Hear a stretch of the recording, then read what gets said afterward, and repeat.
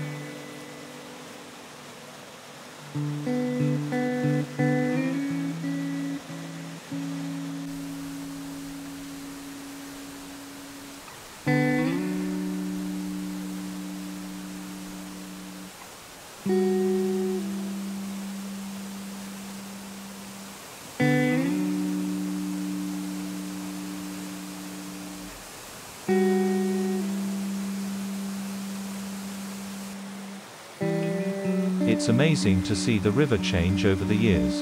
Fallen tree trunks come and go, and rocks get washed away in floods. Fungi appear in the cooler months and birds call out in the spring.